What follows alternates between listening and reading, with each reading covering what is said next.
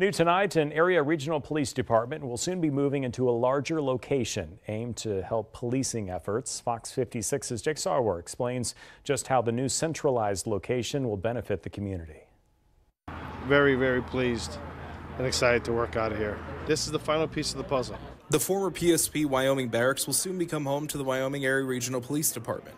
Law enforcement and community leaders cut a line of police tape, formally dedicating the space. Just to continue the dedication, the commitment that the Pennsylvania State Police provide out of this barracks is, I'm humbled. Currently, the department operates out of the Exeter Borough building.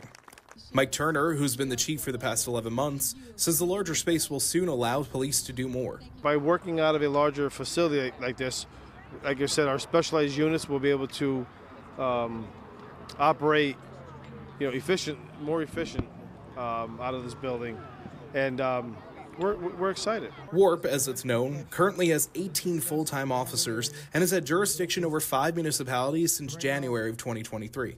Through community partnerships with local and national elected officials, the department has received over $1 million to help make the dream of moving a reality.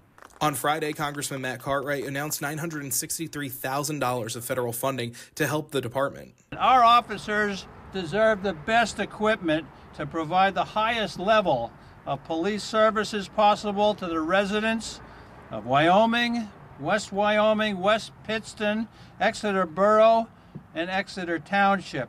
Chief Turner says that money will be used to purchase items to protect the officers more. Body cams, dash cams, equipment to protect our officers more.